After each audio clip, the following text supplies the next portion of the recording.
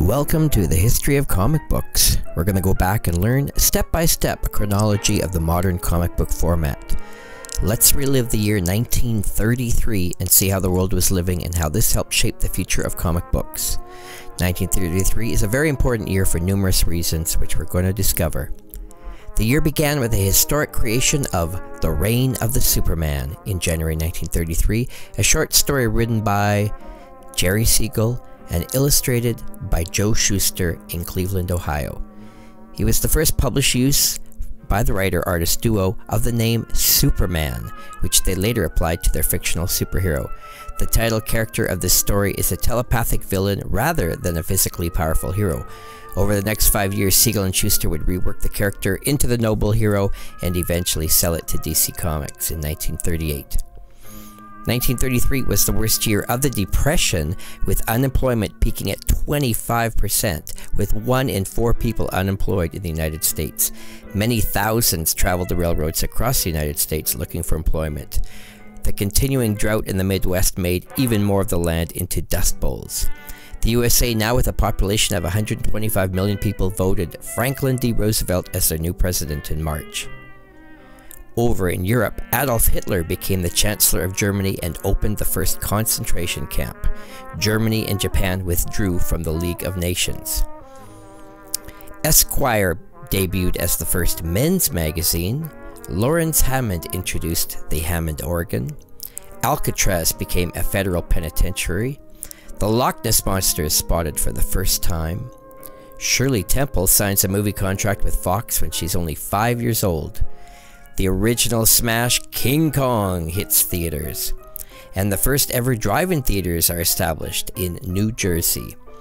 The chocolate chip cookie is invented, as is the popular board game Monopoly. Prohibition would end at the end of the year. Average wages at the time were $52 a week or $1,500 per year. A brand new house cost under $6,000. 1 gallon of gas was 10 cents, as was a can of Campbell's soup. Mickey Mouse was a hit sensation for Walt Disney, and comic books had been on the market since 1930. David McKay published a 4-issue annual series, and number 3 came out in 1933. It reprinted Mickey Mouse comic strips, measuring at 10 by 9 3/4, 52 pages long with a cardboard cover. This series would last 4 issues in total, with later reprints. This was the common square size that was very popular at that time. There were also 2 different Mickey Mouse magazines that debuted in 1933. The first in January, published by Cayman Blair, distributed by dairies and local theaters, lasting until issue number 9, and the first few issues had a 5-cent cover price. The later ones did not. The second series was also giveaways done through different dairy companies. It had 2 volumes, both going 12 issues. Both magazines were done by Walt Disney Productions, and they ended in 1935. In the summer of the same year, a new Mickey Mouse magazine was done by publisher KK Publishing, aka Western Publishing Company. Like the previous incarnation, this magazine would run 12 issues, then restart back at number 1 with another volume. This continued for 5 years. Western also put one of those square-sized comic books of Mickey Mouse out in 1933. 1933 gave us Detective Dan, Secret Op 48, the first comic book sold on the newsstands with original material in it. Created by Norman Marsh, the comic had a 3-color cardboard cover. Inside it was black and white, sold for 10 cents with dimensions 10 by 13. 36 pages, and was only a one-shot published by Humor Publishers Corp. The Detective Dan character was a Dick Tracy clone and didn't last very long. There was some other appearances by him though, one in The Adventures of Detective Ace King, also a one-shot from Humor Publishers that year. There's some minor differences between the 2 books, among them a paper cover and pages sized 9.5 by 12. Humor Publishing also put out a 3rd title that year called Bob Scully, the Two-Fisted Hick Detective.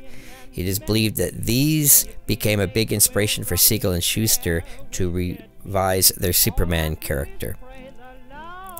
Comic books became a great marketing tool, and due to the Depression, many publishers started printing comics that were free giveaways throughout the decade. This gave a chance for printing presses to keep running during these hard times. Thousands of different comics were given away as companies used popular comic strips for advertising purposes. The pioneers of this trend is given to Sam Gold and Kay Kamen. Among the most well-known giveaways are Kellogg's, Buck Rogers, and Ovaltine's Little Orphan Annie. Eastern Color Printing Company was one company that became very important in the formation of the comic industry.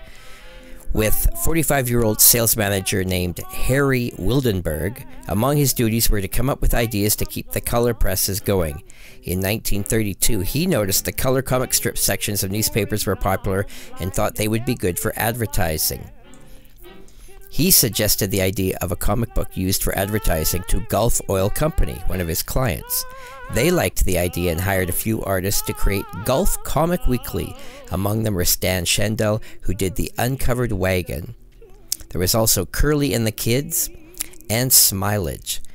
These were one full-page, full-color comic pictures. The entire comic was 4 pages long and had a format of 10.5 by 15 inches. The comic was given away at Gulf gas stations, making them probably the first comic book published and distributed outside of the newspaper market.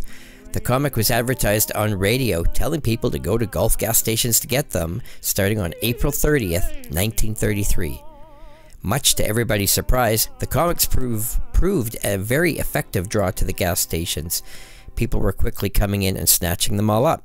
Gulf decided to print out 3 million copies a week and had the name changed to Comics Funnies Weekly. The series remained in tabloid size and lasted 422 issues, ending May 23, 1941. A few weeks after coming up with the tabloid-sized comic book, Wildenberg came up with the idea of doing a comic book. He said he got it when reading a tabloid-sized comic strip page, folded it in half, then in half again. He noticed it was a convenient size for reading comics. He also thought publishing it with 32 or 64 pages would be a good size. Wildenberg wasn't the first to use this format, though. From the 1880s to the 1910s, the size was popular for reprinted comic pages.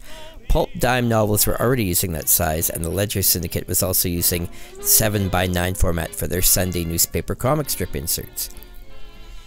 Convinced his idea would be popular, Wildenberg secured the rights from many major syndicates to reprint their various comic strips, among them Associated Bell, Fisher, McNaught, and Public Ledger Syndicate. He had an artist make up a few handmade comics for demonstration purposes, and then had his sales staff go around to all of Eastern Color's biggest advertisers. The first to respond, by telegram, was Procter & Gamble, asking for a 1,000,000 32 pages color comic book. The comic, published in the spring of 1933, was called Funnies on Parade. Most remarkable about it was it set a format standard, using the same 8 by 11 format that comics are still printed in today. All 1 million copies were given away in a few weeks. The comic came with coupons for Procter & Gamble products. Doing all this work paid off for Wildenberg. Most of his staff were infected by the comic publishing bug after this issue and went on to continue with comics afterwards. The sales staff included Max Gaines, partnered with DC to create All American Comics imprint and then started EC Comics. Lev Gleason became a publisher himself, best known for starting the crime comic genre with Crime Does Not Pay, and Harold Moore.